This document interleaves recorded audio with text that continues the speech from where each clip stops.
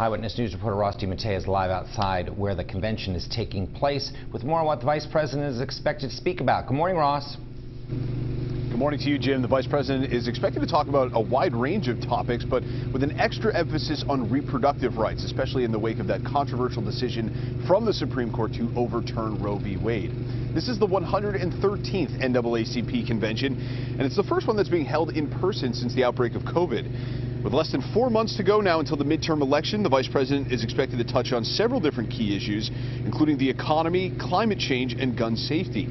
100 local kids will also be in attendance today, and the local NAACP president believes that the Vice President will serve as a great example that the American dream is alive and well.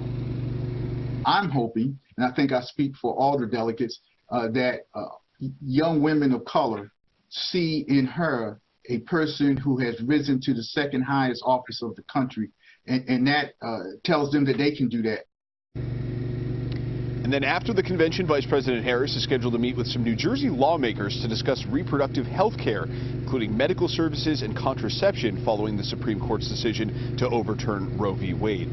And the convention itself is also expected to shine a spotlight on Atlantic City itself, and it's expected to bring in an economic boost to the local economy to the tune of about $10 million. The Vice President is expected to start speaking at around 11:30 this morning. We're live in Atlantic City. Ross DiMattei, CBS 3 Eyewitness News. All right, Ross, with the details there, thank you. And stay with Eyewitness News for continuing coverage of the Vice President's visit as she addresses the NAACP National Convention in Atlantic City. You can watch her speech later this morning on CBS News Philly.